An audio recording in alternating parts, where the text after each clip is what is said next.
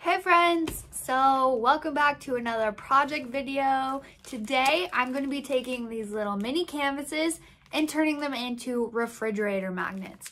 These are the 2x2 size, but I will be using the 3x3s. So if you want to see how they turned out, keep watching. Here's a quick list of all the materials I'm using. I have links in the description. So I've already printed off all my images using my sublimation printer, and I have the Cricut cutting them right now. I've also taken a thermal laminating pouch and ripped it in half, and now I'm just cutting them down to size. I'm making them 3 inches wide by 3 inches tall so that they will cover the entire canvas surface. Now my canvases have the hollow backs, so I'm going to be using this Elmer's foam board to fill in that hollow space. So I got a quick measurement of it using my fabric measuring tape. I took the foam board and put it on my Cricut mat so it wouldn't move when I was trying to cut it.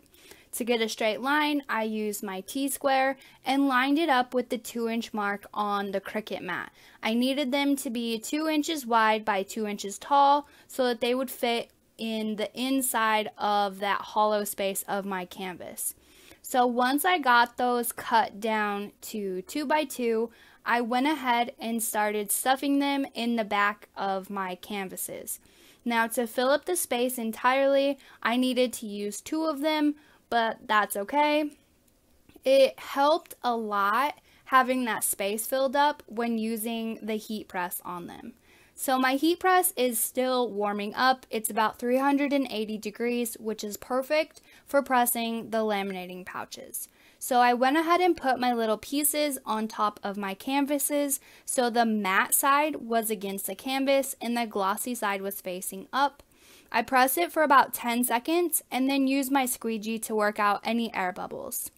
Once I was done with that, I went ahead and just taped down my images to the canvases.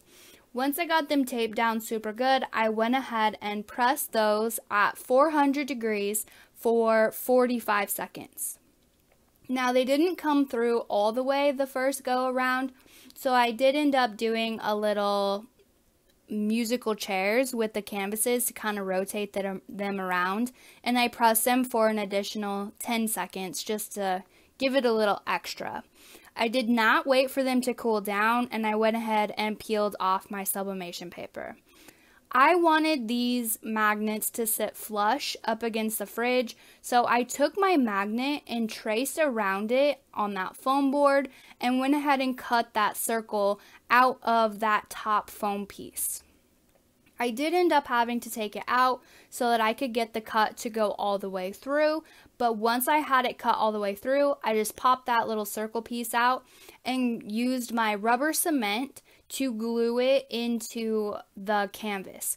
I put a pretty thick layer down on that bottom piece of foam board as well as up against those wood sides.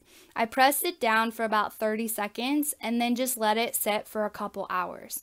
Then I went ahead and took my rubber cement again and filled in that hole really well and pressed in the magnet.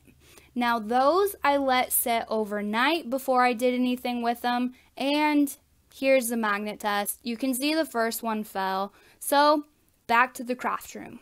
I decided just to add another magnet in one of the corners, so I just took my little razor knife and cut around the magnet shape, but because that foam board was already glued down, I just had to work out as much of it as I could. Took my rubber cement again, filled up the hole, and pressed in my magnet. Now, I let that second magnet sit overnight as well, just to make sure it was in there good, and here it is. They sit flush with my dry erase board and they stick. So I hope you enjoyed the video.